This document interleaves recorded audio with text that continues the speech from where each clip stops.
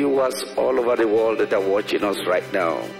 This is to announce to you that we are starting a diplomatic international service in Faith International Mission. Salutations à vous tous qui nous suivez à travers le monde. Ceci est pour vous annoncer que nous commençons un service diplomatique et international à Faith International Service.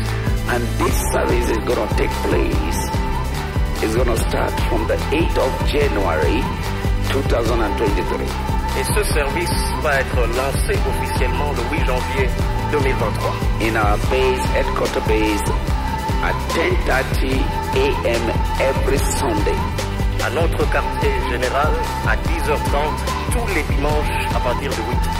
I would like just to share with you, according to Isaiah chapter 43, verse 18 and 19. J'aimerais partager avec vous à partir d'Ésaïe 43, versets 18 et 19. The word of God says, remember not the former things. La parole de Dieu dit, ne vous souvenez plus. Neither consider the things of old. Ne considérez plus des temps anciens. Verse 19. Verset 19. Voici. I will do a new thing. Je vais faire une chose. I will do a new thing. Je vais faire une chose. And now it shall spring forth. Maintenant, elle va se produire. Shall ye not know it? Ne la connaîtrez-vous pas? I will even make a way in the wilderness and rivers in the desert. C'est que je mettrai un chemin dans le désert, des fleuves dans la solitude. Verse 19 said, God said, I will do a new thing. Au verset 19, Dieu dit, je vais faire une chose nouvelle. 2023 is a year of newness of things in this commission.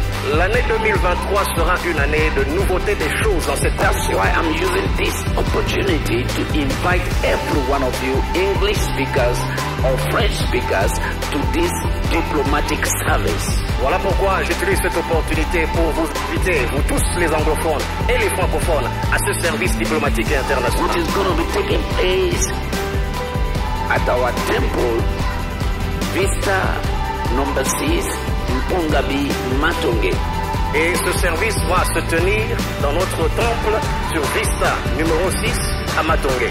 Every Sunday by 10:30. Tous les dimanches à 10h30. You cannot miss it. Vous ne pouvez pas manquer ce service. It's going to be aired on our TV stations, Samash TV, on the social network, YouTube, Facebook, Instagram, so you can follow us from around the world. Ce service sera diffusé sur notre chaîne de télé, Samash TV, et sur toutes nos plateformes, que ce soit Facebook, Instagram, à partir de 8 heures. This is the Lord's doing in our midst.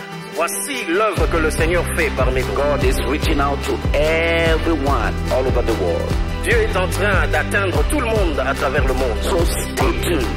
Restez connectés. From the 8th of January, à partir du 8 janvier, we are going to start this diplomatic service, and I know your life will never be the same again.